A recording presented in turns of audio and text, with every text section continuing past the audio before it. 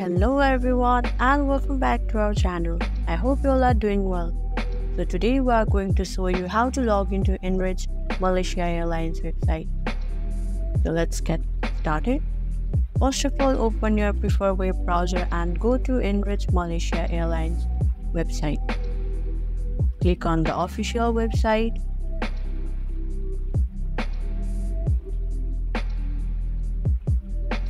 Here you will need to enter your email address and password to log in.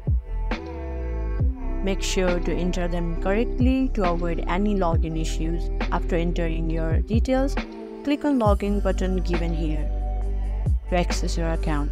Also, if you have forgotten your password or you want to reset your password, you can click on that given link and follow the given instruction.